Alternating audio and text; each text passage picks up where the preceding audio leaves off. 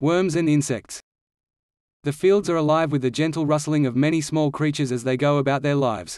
The earth is teeming with all kinds of life, from the tiniest insects to the largest animals. All these creatures play an important role in keeping our planet healthy and thriving. There are so many different types of worms and insects, it's hard to know where to start.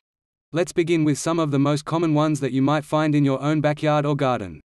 These include ants, beetles, bees, butterflies, caterpillars, centipedes, crickets, grasshoppers, the list goes on. Each one has its own unique features and habits that make them special. While some people may see worms and insects as pests or nuisances, they are actually vital members of any ecosystem. They help decompose dead organic matter, such as leaves, which enriches the soil and provides nutrients for plants to grow.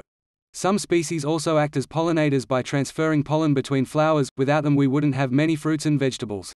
So next time you see a worm or insect crawling around, remember how important they are, even if they're not everyone's favorite creature.